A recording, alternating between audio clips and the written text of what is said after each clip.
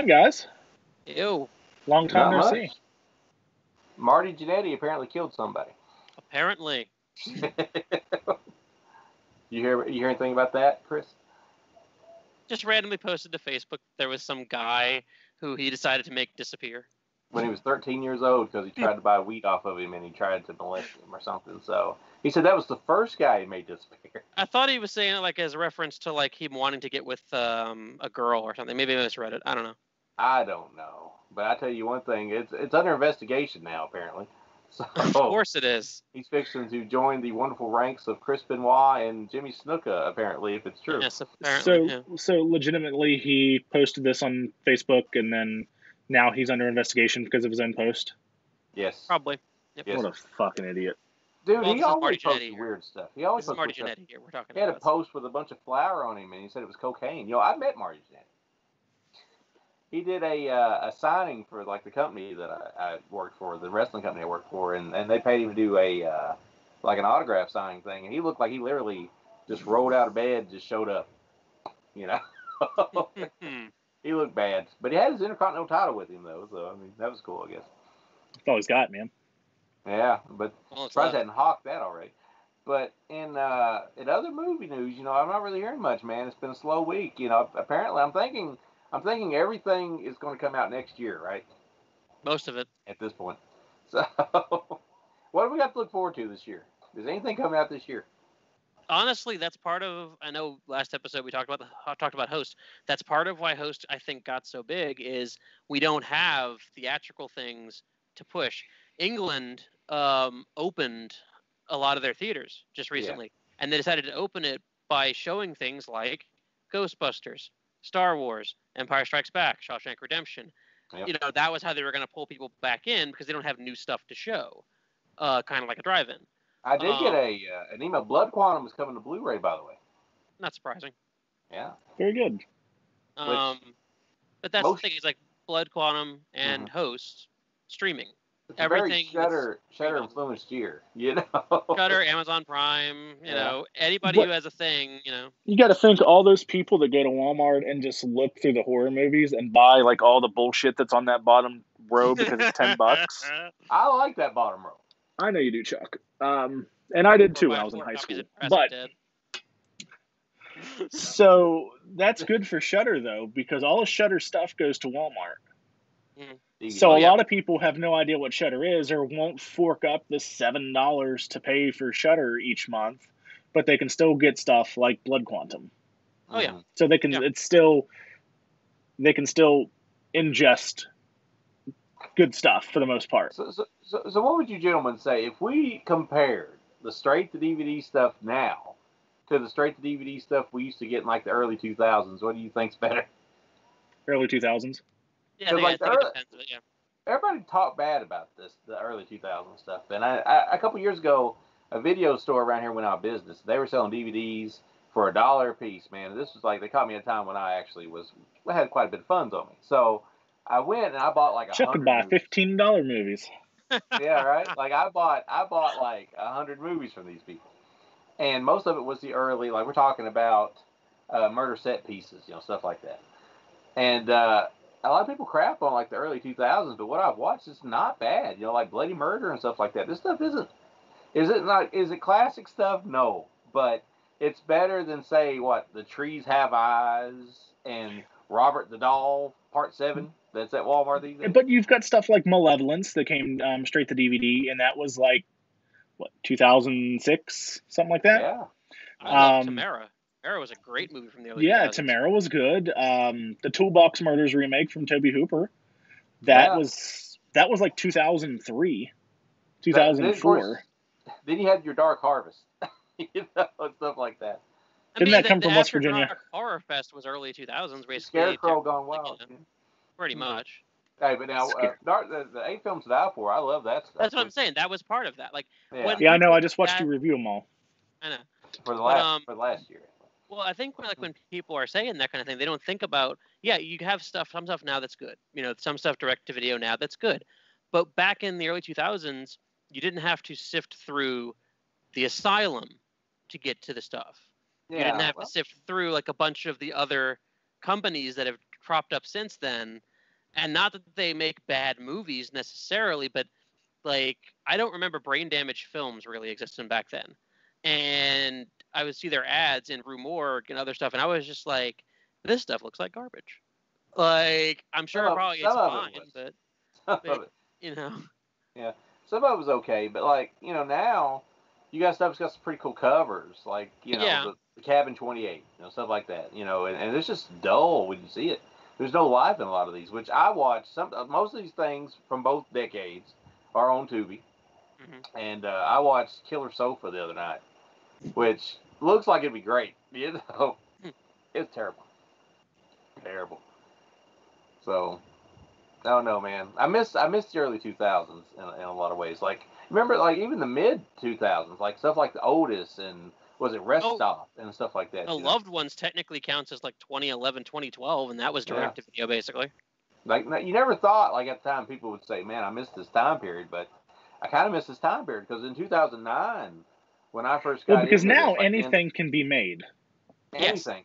Yes. And companies are so desperate to make money off of titles that they have to snatch up all these titles, anything that's available, so anything can get released, But back when, I started end of 2008 and early 2009, the indie stuff was a lot better. I mean, House of the Devil was an indie movie. It was straight to DVD, wasn't it?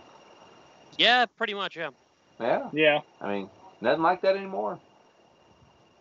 Back when I started reviewing, Magnet was kind of in the peak of its power, and so, like, I remember for a good long while, my top fives were populated with Black Death, I Saw the Devil, Tucker and Dale vs. Evil.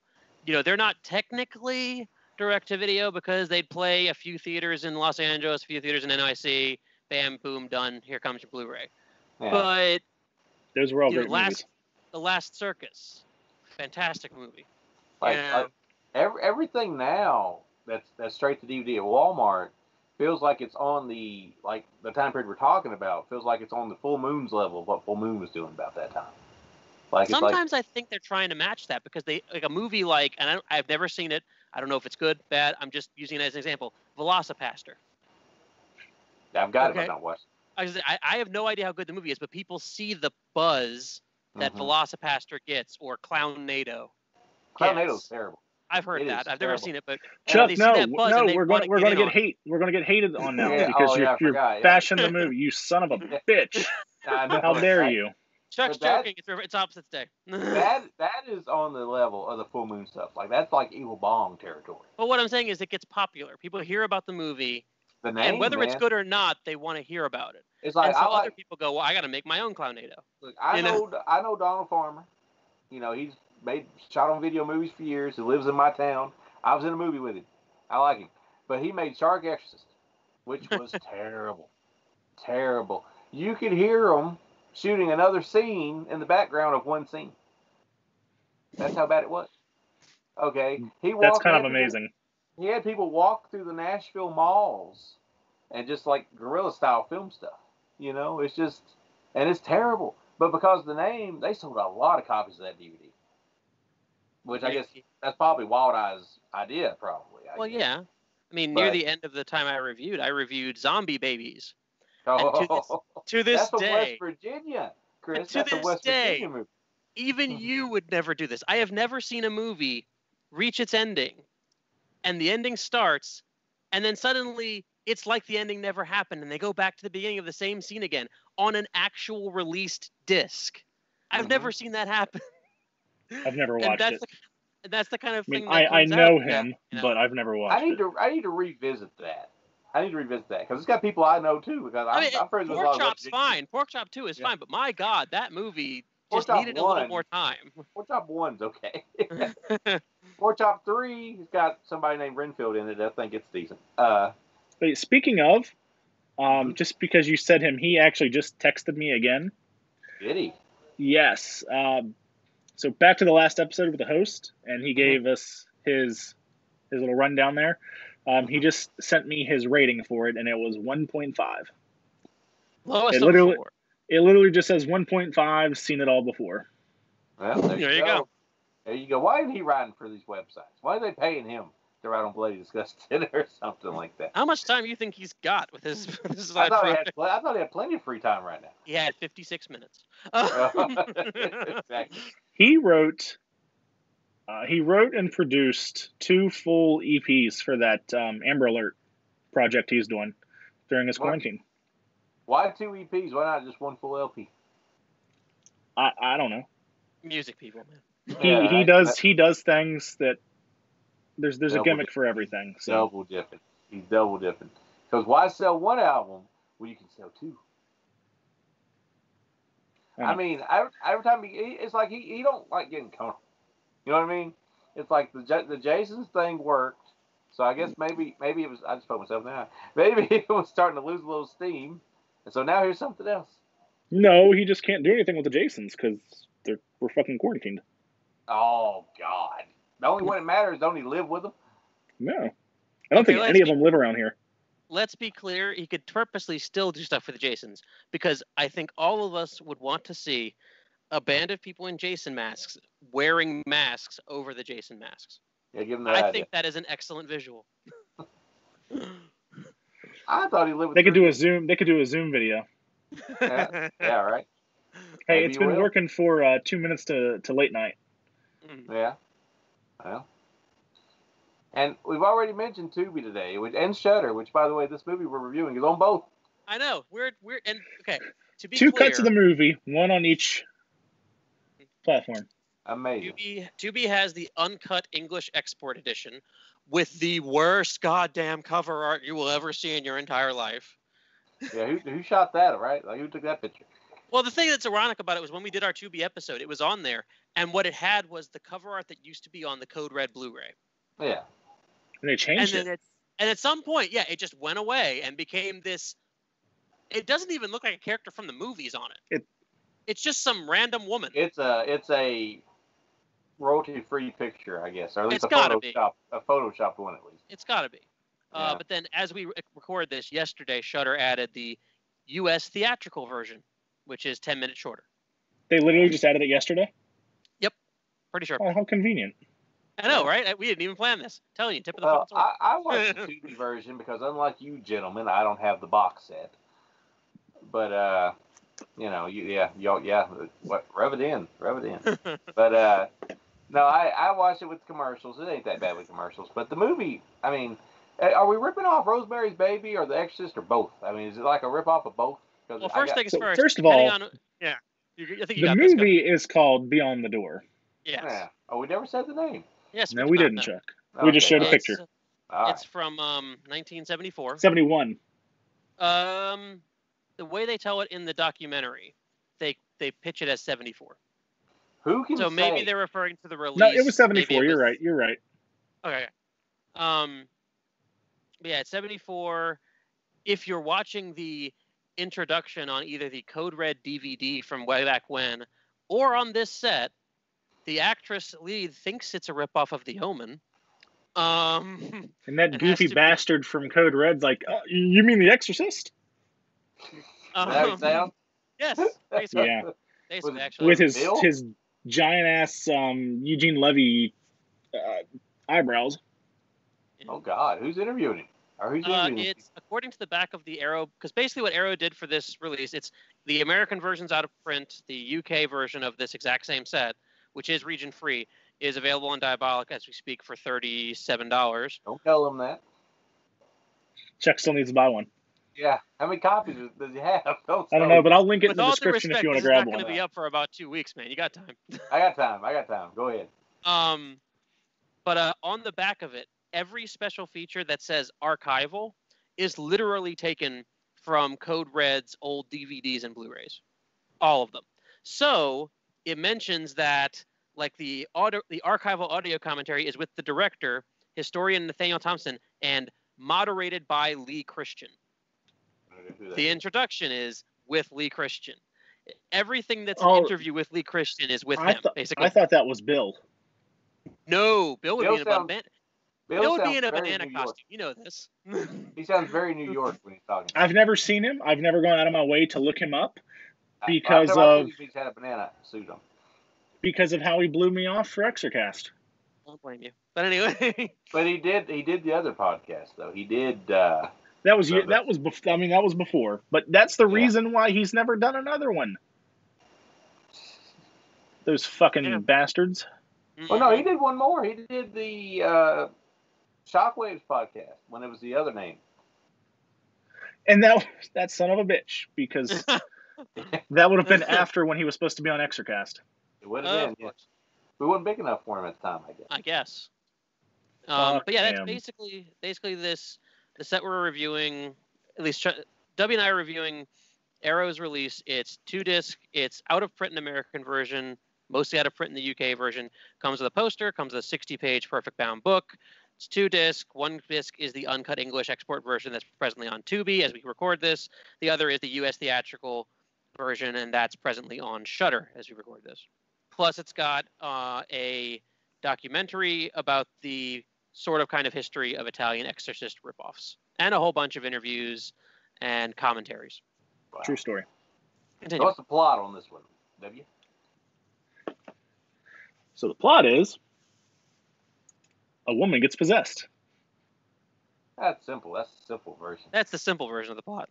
Well, first of all, the devil goes on and on and on in a long monologue at the start of the movie. Which is great.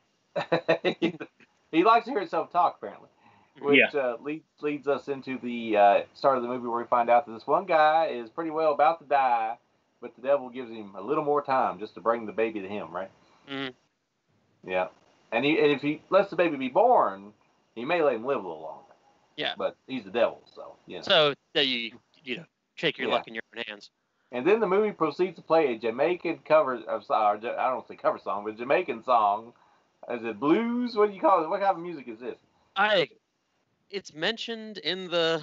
It don't fit with the rest of the movie, though. No, it doesn't. But that's our opening credit sequence where your favorite scene pops up where a kid is doing what in the back seat? Okay, so... The song is called Bargain with the Devil, by the way. That's it. Thank you. Yes, thank you. Bargain with the Devil.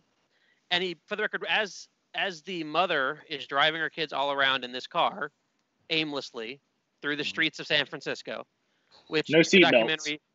No seatbelts. No seatbelts. They weren't required in the 70s. The documentary points out they filmed all of this stuff in San Francisco with no permits because they happened to have Italian American people on the crew who could talk the cops out of running the production out of the way.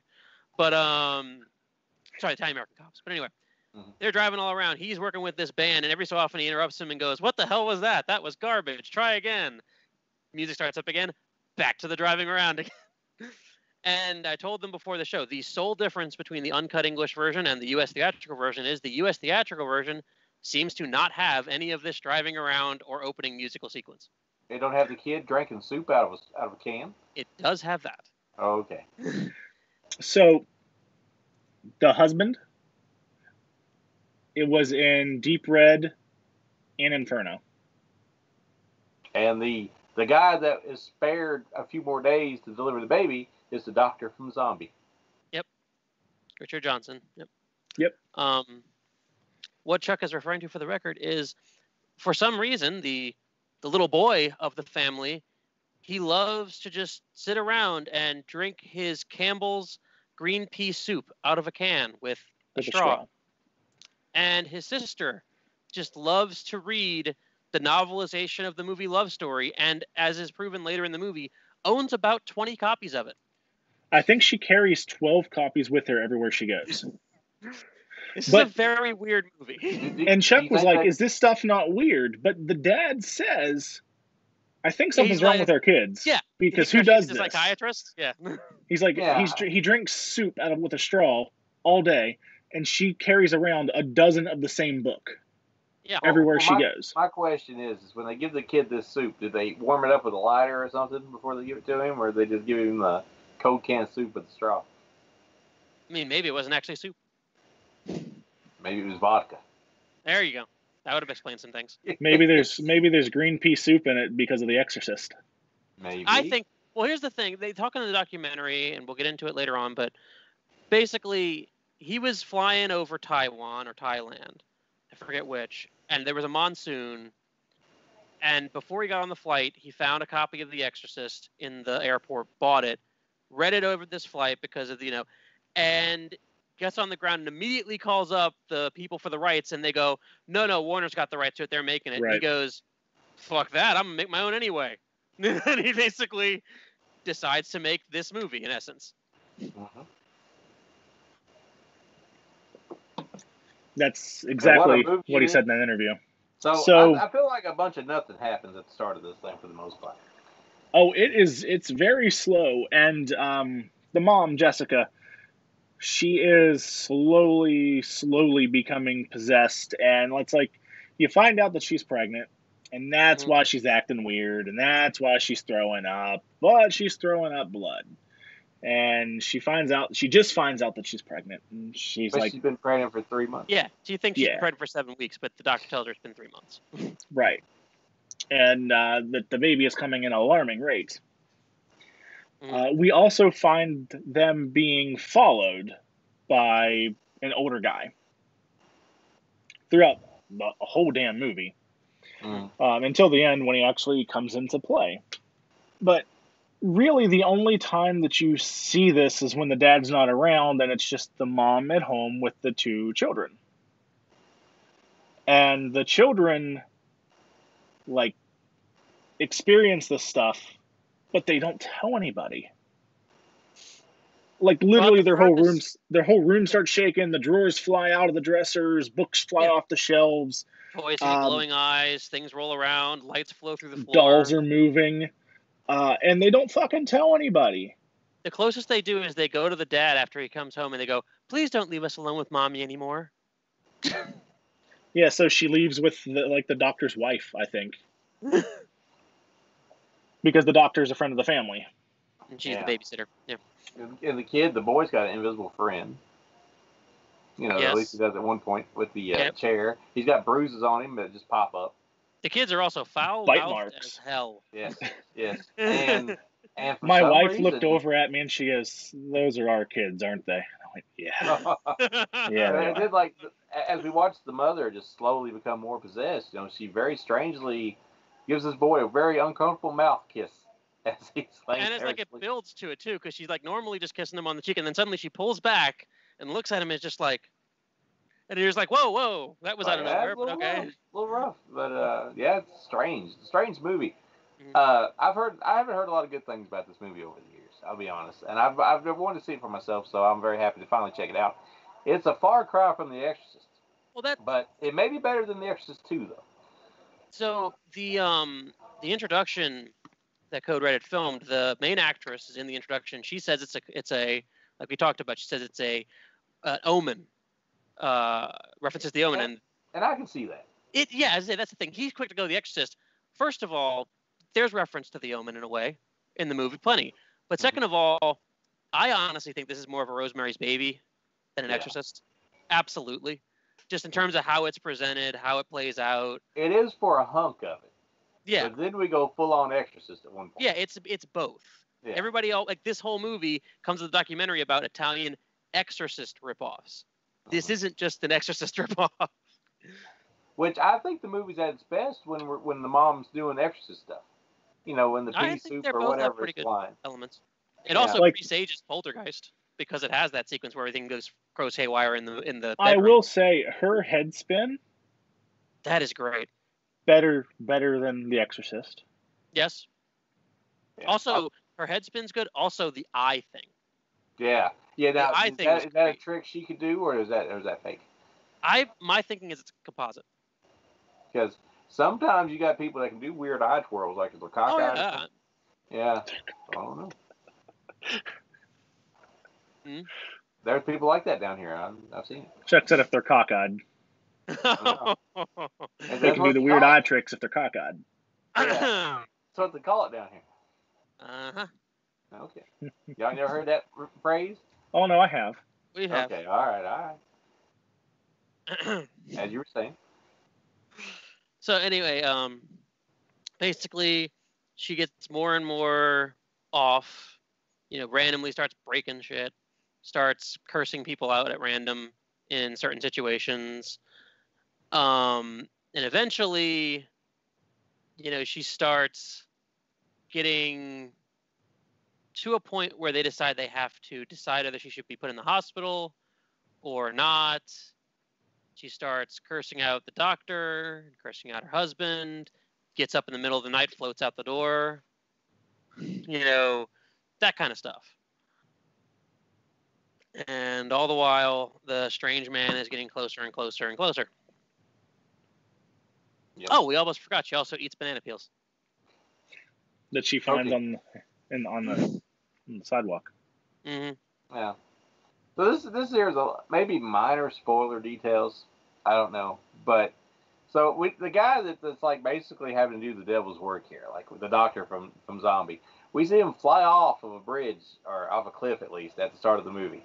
Are we to believe that his car stays in the air like this throughout the whole time? I think so. One of the things in the Arrow set they have in the book is a little page that says the maker of this film uses a technique where a shot is held. This is intentional and is a part of the film. It is not an error in the transfer.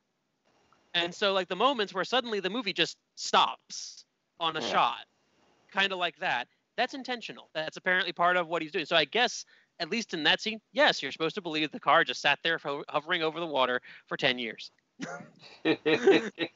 Or for 10 months or whatever it is. Yeah, well nobody noticed that there's a car just hanging off the cliff. Well, I'm sure it's not seen by anyone else other than said person in the car. Sure. Yeah, maybe. And he's very, he's very ghostly in his stalking of the people. Yes. So you could say that. It has its moments. I feel like the version I watched is at like an hour and 47 minutes. I want to say. Yep, that's the English export one. Yep. I feel like you could cut 15, 20 minutes off this. Oh yeah. Well, and 10 minutes of it's just the intro. Yeah, that's the thing. Apparently, that's the difference between the English export and the U.S. theatrical. And the U.S. theatrical, I didn't watch the whole thing because I realized that was all they cut, but I knew going in. Is that same song what the intro song is on the other version? No, because they cut the whole thing. There's no band. There's no scenes with him in the thing. Is it better, more fitting music then? No, because they cut completely all of the driving of that shot. It literally goes from the beginning scene in the black area with the candles and the woman, immediately jump cut to tiny bit of their driving, pulls up, guy jumps in the car. So there's no real opening credits then? The opening credits happen during the black sequence. Oh, like it says beyond the door during that, and there's a little bit of opening credits, but it's over the black of the opening sequence. That would probably help a great deal. It does, honestly, a little bit, because... I'm sure it does. You know. Yeah, well... if I'd have known that was the difference, I probably would have watched that, because I saw this exact same cut because I have the Code Red Blu-ray. Mm-hmm. Is it on Blu-ray from Code Red? Code Red did DVD and Blu-ray. How's the Blu-ray look, though? Not as good as this one. Yeah, these are both new 2K restorations by Arrow. Code Red kind of shit the bed on a few of their Blu-rays they put out. But I've got a DVD of this, too. But it's not Code Red. Code Red did do this on DVD. They did a 2-disc set that had the cover art of the book that came with this. Well, who did the version? I don't think I have. There was a Code Red DVD. Company, but yeah. I thought there was a Code Red DVD that had like the old poster art that like had just like her head here, and it says, beyond. Mine's got the original. My DVD has the original artwork on it. It might have been from a few places. I mean, I know that Code Red did a 2-disc one and a 1-disc one, I think, and that might be part of what's also going on. Maybe. Yeah. I do think mine's a 1-disc. They did that with the Deadpool or not Deadpool. Deadpool. Yeah. There's words that haven't been cast in a while. I was going to say, yeah. I'm trying to pull this up here and see if this is the one you're talking about. This is what Walmart.com's got. If it'll load, the app's giving me a problem. Nice. We'll come back to it. Basically, though, it just progresses. Eventually, the doctor and the husband have a conversation, and they're like, "We got to figure this out." She has to go to the hospital, etc. They strap her to the bed, and while she's strapped to the bed, suddenly the doctor's watching over, and then suddenly, bam, she's across the room in the corner, freaking him out. Yeah, like that. Okay. It's basically the cover, the reversible cover of the Blu-ray, in essence. Mm-hmm. This thing. Yeah. That's their reversible cover. And so now she's gone full bore, definitely is possessed by something, and is messing with people, and they got to figure out how to deal with it, keep her safe, whether they want to have the kid or not, et cetera, et cetera, et cetera, et cetera, et cetera, et cetera. How'd you like her conversation with the doctor where she said she doesn't want to have this baby, and he said, well, the only way that we're going to abort the baby is that if it causes complications with your life. And then she's like, no one's going to take this baby from me. I like the part in that where she goes, I'll do it myself. And I'm like, coat hanger.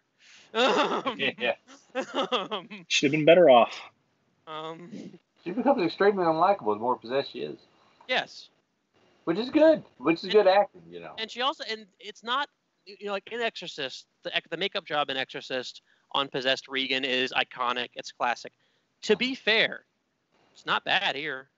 Not at all. It does its job, Even when she has, it looks great when she's got the electrodes hooked up, because the doctor's like, something is medically wrong with her. Yeah. Even though they won't take her to the hospital, they're still like, you can treat her here. So she's like hooked up to the electrodes, and that's one of the points where she's all fucking Reaganed out. Which, and I should point this out, they mention like on some level that they made Exorcist 2 because of something in one of the documentaries, because of one of the other Italian Exorcist ripoffs. But when that scene happened, I was like, okay, so Warner Brothers sued him, and they claim in the documentaries that it was because of visual copyright. Like they were saying that it was because Warner Brothers saying, well, you shot this the same way we did, and you did this and that. And he's like, and you watch the movie, and you're like, no, they fucking didn't. Kind of thing. Like, you can see why he lost. But then you see that scene, and I'm like, did Warner Brothers watch Beyond the Door 2 and go, you know what we should put into Exorcist 2, The Heretic? A scene where we hook someone up with hook Regan up with electrodes in her hair and have her go, like, through psychological testing. Yep. Because I'm like, are we kind of like more Mobius stripping the movies now, or I don't know. Yeah. It to me, like I said, if I watch the version that you watched which is on Shudder, right? With the version without the I watched both of them, but yeah, the one on Shudder is the 90-minute. I think I'd have liked that better than I did this one. This one here just seemed a little bit long, and with the few commercials it had, it was even longer. So this was 2 hours of my time, pretty much. So yeah, I'm gonna tell you, I this one, it's pretty average to me, so I'm gonna give it a 2.5 at the end of the day. Now, cut it down a little bit, take that awful intro off of it, and I may have even bumped it up to a 3, but I'd have to watch it another time to see though. I think it's smart in the way that it doesn't go the same way The Exorcist does. And of course he couldn't, because he couldn't get the rights for it. But to her still going out and living her life, where Regan was, as soon as it happened, she was confined to her room, which of course builds suspense. But it's nice to see her interacting with society, still going in the shops, still shopping, still, fucking picking up a banana peel and eating it off the ground. So you see the little quirks and things that mentally and physically is changing within her in her day-to-day life. Like I said, the scene with the doctor, she has an episode there.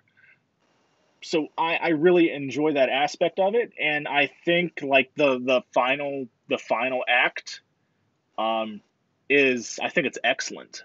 Mm-hmm. Her possessed and like full on, and having the conversation that she's having, or the devil was having, whatever. I think it's great. Great actress. Oh, she's wonderful. My biggest complaint, aside from, you could cut 10 minutes from the beginning, and you could definitely cut 5 minutes or so elsewhere, the ending is real fucking cheesy. Like the very ending is very, very cheesy, and that really bums me out. But I've always really liked this movie, and I mean, I have a original theatrical poster over here folded up. I really like this movie. I'm almost positive I've got the soundtrack on vinyl, because the soundtrack is good. Like that opening song, is bad. But there's also a documentary on here about Beyond the Door music. I think it's called Beyond Music or something. So there's also that where they talk about how they're doing the score for it. But yeah, it's slow. I guess, if you want to get down to it, I give it a solid 3.5. This release that you can still get from Diabolic for $37, which is great. Sorry, Chuck. Is a solid 5-star release from Arrow. Yeah. Like,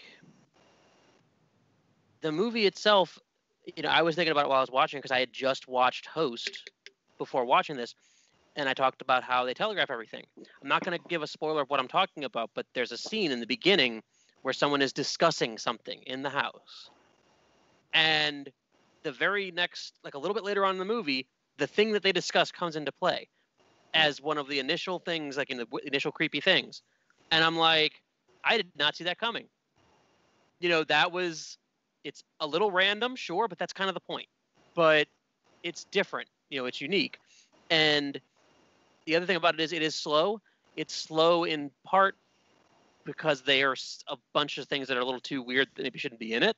But at the same time, it's also slow because you're building tension. Yeah. You don't want her to just immediately, you mentioned, her still living her life. You don't want her to just, bam, crab walk.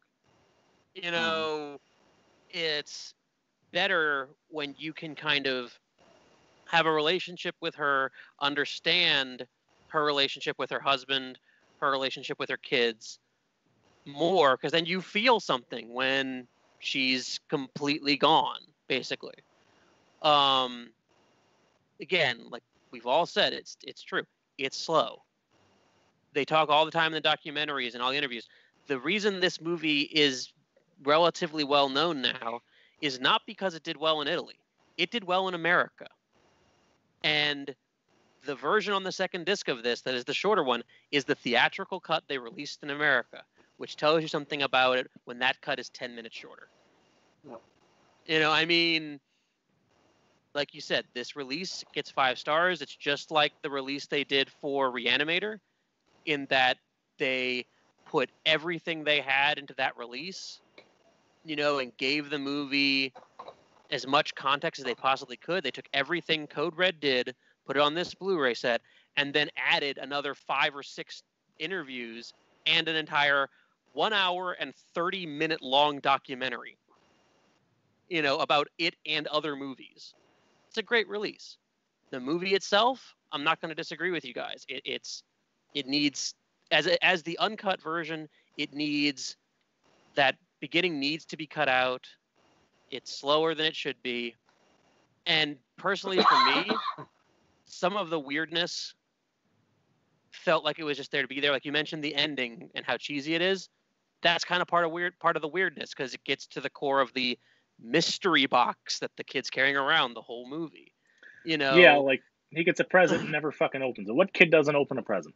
Right, just carries it around with him in the black and yellow box, just do. Well, these kids are weird anyway. These kids are very weird. And the weirdness of it, on one level, it's part of the movie's charm, but on the other level, kind of holds it back. But it's definitely a good movie, like worthwhile. I give it a 3. What'd you give it, Chuck? 2.5.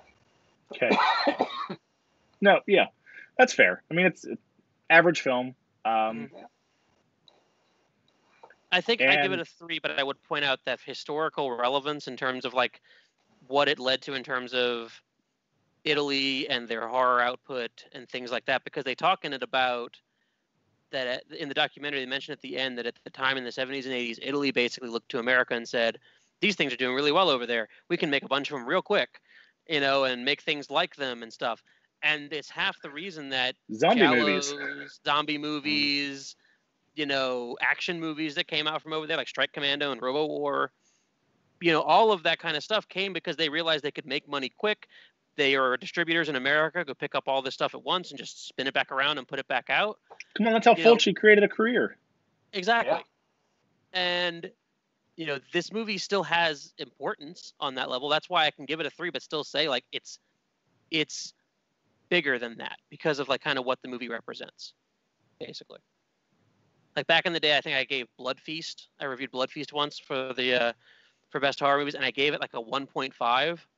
But I wrote in the review, I said, but it's Blood Feast. It's not a great movie, but it's Blood Feast. It has importance. And it's fun. Exactly. Blood Feast is an amazingly fun film, but it's not a good movie. Right. This is a good movie. Not great, good. And it has serious significance in terms of, why there's so much good Italian stuff from the 70s and 80s. Well, sounds like I need to get the special edition and give all the extras a watch. I still need to watch the documentary, but I was going through, because I honestly never watched any of the stuff on the Code Red disc, aside from the film itself. Mm-hmm. So I was watching more of the Code Red archival stuff, but it sounds like a lot of stuff, because we were talking about this before we started recording, that's in the documentary came from the producer's interview that he gave to Code Red. Some of it. I mean, because the thing is, in terms of special features, the movie itself on disc 1 comes with 2 audio commentaries. It's got one with the director of video, Astonitis. I don't think we mentioned he's yet another in our now proud Exorcast tradition of Italian directors working under American-sounding pseudonyms. I believe that was Oliver Hellman and a co-worker. But anyway, and a co-director, a cinematographer. But anyway, that one, and there's also an archival one with Juliette Mills, Scott Spiegel. It's moderated by Darren Gross and Lee Christian. The introduction... There's a new interview with Astonitis that they filmed called The Devil and Me. That one's Arrows. Mm-hmm. So if that's the one you watched, that was Arrows.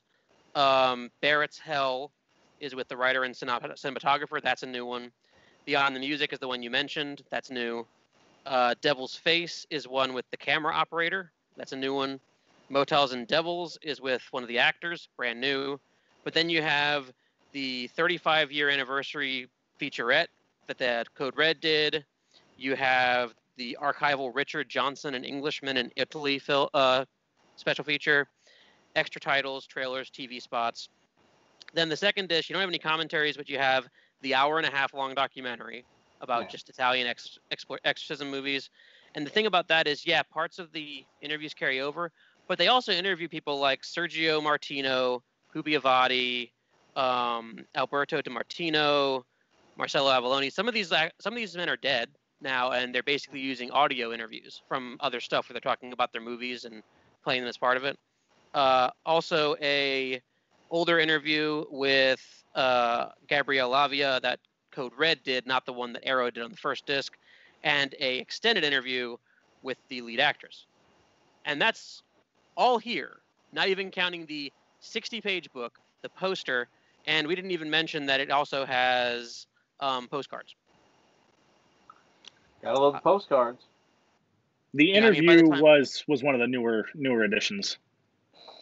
By the time this episode comes up, I believe you'll have done an unboxing of this, probably, and posted it, and you'll show some of this stuff off. But yep, it'll actually come out. It'll already be up. Yeah, so that's for $37 if you're getting it from Diabolic. To get that much shit for one movie is kind of batshit. And this is, to reiterate, this is region free, so it's going to work on your Blu-ray player. Yep. So I know I've got friends that won't buy from Diabolic because they're not collectors, and they want things, but they're like, I don't know if this is going to play in my DVD player. I don't know if my DVD player's region free. And I'm like, if you don't think it is, it's probably not. And stick to, region A or region 1, region 0. Mm-hmm. But this, you're fucking golden. Mm-hmm. That the absolute only difference between mine and James is that this has your over here in the corner. God damn it. Other one. Boom. There you go. Right there. Comparatively, age restriction. Yep. Yours is all blurred out because of your blurred background. You can tell though that this one doesn't have anything in the corner though. Yeah. This is true. Chuck, where's yours? Oh, that's right. Yeah. Where is Sorry, mine? It's being watched by COVID. Yeah. Yeah. Look, I don't care to buy it from Diabolic. I had to buy my Last House on the Left one like that from Diabolic. We should point out, by the way, both of us had this. We were not sent this. We paid money for this. This was our choices. I actually just got this like 2 or 3 weeks ago. I got this a while ago. I pre-ordered it when it you first got it when announced. It was originally released. Yeah. Yep. It's just one of those things that I put off, and I realized the U.S. region was gone, and then this one was the exact same. I was like, fuck it, I'll get it. I got it for the documentary because I love that kind of shit. Yeah. Like I said, I spent money on an original theatrical poster for this. So back in the days when I had money to buy posters. Before you got married and had kids? I was still married, just didn't have the kids. Oh. Now, has your wife seen this, and does she like it? No, bits and pieces of it she liked. I'll say this isn't as bad as, no offense, this isn't as bad as some of the stuff you've shown her. No. You know what we did last night? We watched the 4K release of Rad from Vinegar Syndrome. And at first she was like, why the fuck are we watching this? Because it's radical, yo. Well, and here's the thing, like, I had never seen the film. I knew it existed, but it's not something that when I was growing up, because it came out like the year I was born, or the year after I was born, or some shit. But when I was growing up, this is not something that you could just go and find, or that your parents could get for you. And I rode BMX. I rode freestyle, and it was probably my favorite thing ever growing up. I 100% would rather do that than play any organized sport. I fucking loved it. I fucking loved it. But I couldn't get her to understand. I was like, I can do that. Well, I could do that when I was, 40 pounds lighter and a child. It's like, I could do that trick. I could do that trick. I could do that. And she's like, I don't care. I may not own Rad, but I have BMX Bandits. BMX. So, did you ever get Tammy and the T-Rex? Their other 4K release? I do, yeah. I don't have it. I'll get it eventually. I should have bought it. You would think it would be. Well, I've seen the movie, and the movie we both watched it and we loved it. It's super fun. It had more gore in it than I thought it was going to have. Well, that's the thing. Definitely did. The gore cut. That's the thing. It's they found extra gore scenes, and so they released this special version because We watched it on Shudder. But it was real fun.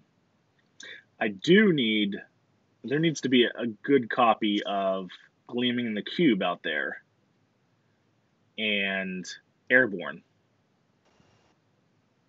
I don't think I've heard of those. I feel like I've heard of Airborne at some point. Airborne is a rollerblading movie, and it's Seth Green, I know, is in it. Gleaming in the Cube is Christian Slater. It's a skateboard movie.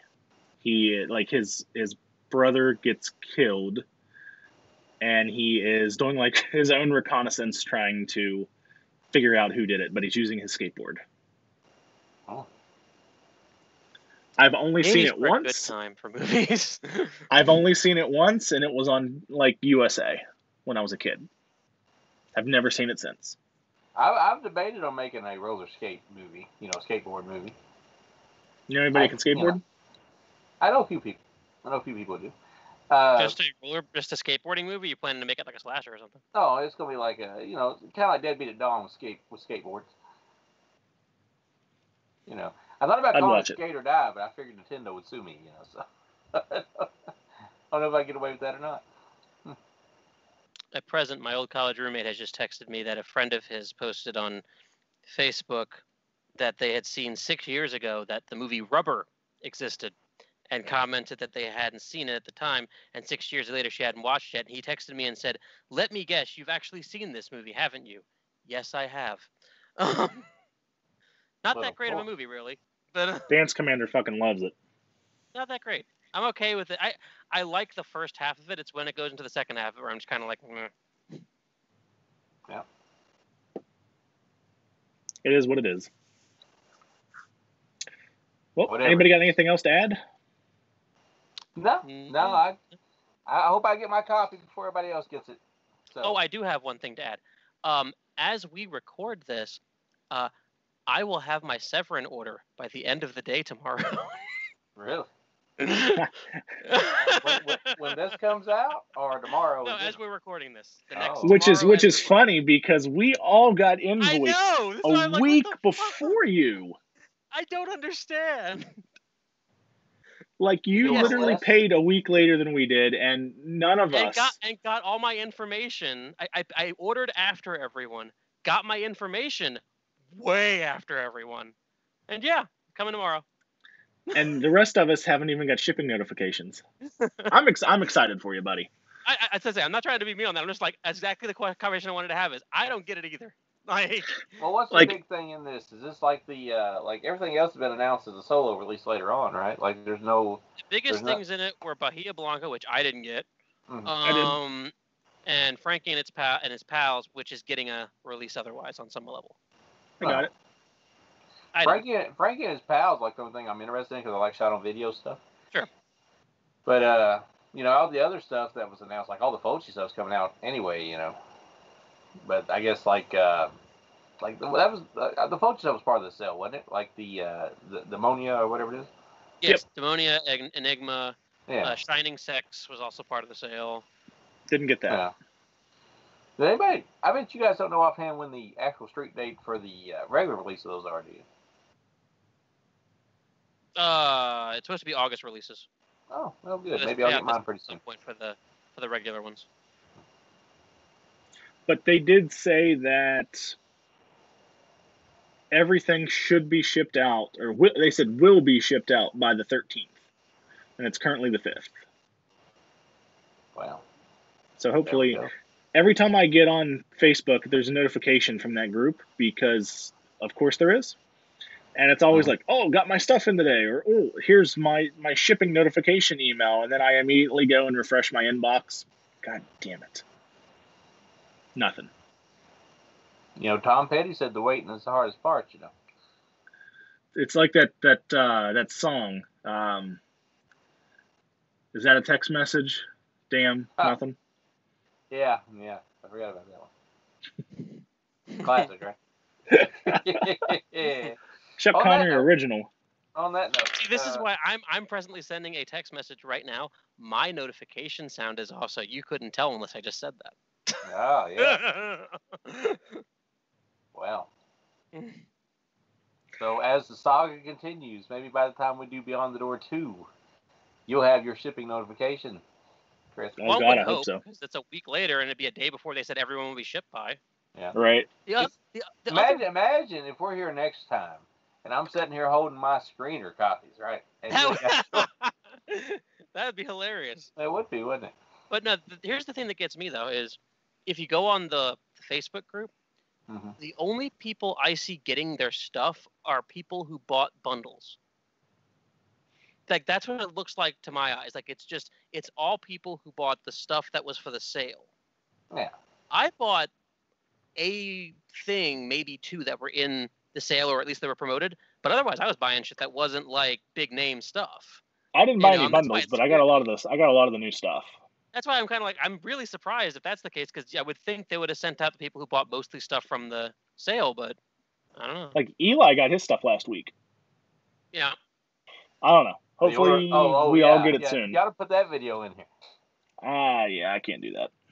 Yeah, well, now, the version you sent me through my phone compressed it, so the address was not on the box.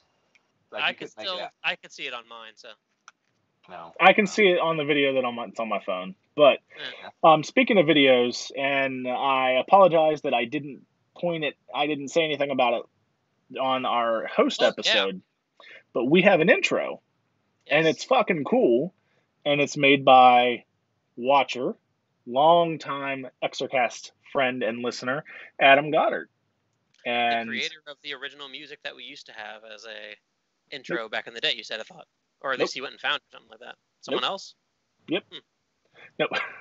Adam made the image that we use at the end of the episode. That's enough, thank you. But it's Reagan essentially with the Kangol and the B-boy with the record player, which is my favorite Exorcast image.